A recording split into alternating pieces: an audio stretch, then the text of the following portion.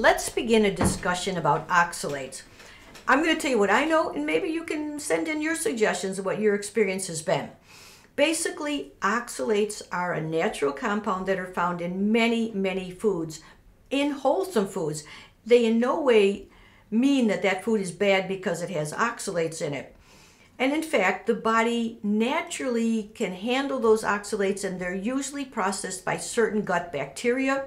Now, there are some individuals that apparently don't have the proper gut bacteria, and these oxalates can accumulate and cause some crystal problems.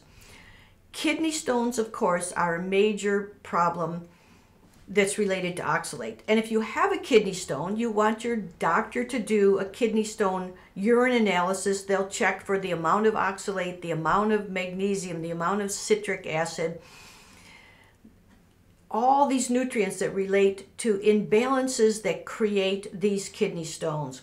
So we can understand oxalate is related to kidney stones, and we always say for everyone, drinking plenty of water, staying well hydrated is one way to prevent kidney stones.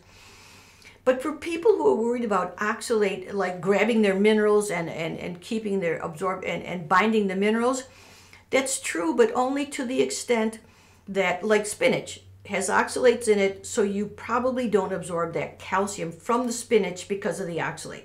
It doesn't mean that it's going to grab other calcium around the body and cause you not to absorb it or other minerals.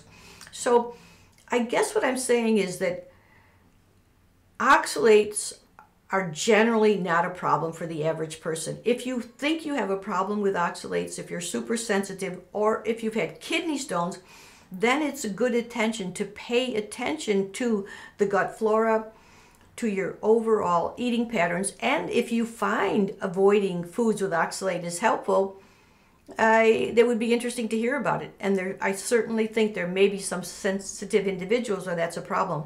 But as a whole, in our clinical practice, we have not seen it. We do not see it very much. And whenever we see kidney stones, we pay attention to have a complete panel to find out what the cause, and there's many nutritional therapies to help reduce the incidence of kidney stones. Send me your comments, your experience. If you like, we can have a dialogue about oxalate, and I can talk with some of my consultants who may know more about it than I do, but I certainly don't see it to be a serious issue in most of all the cases I see.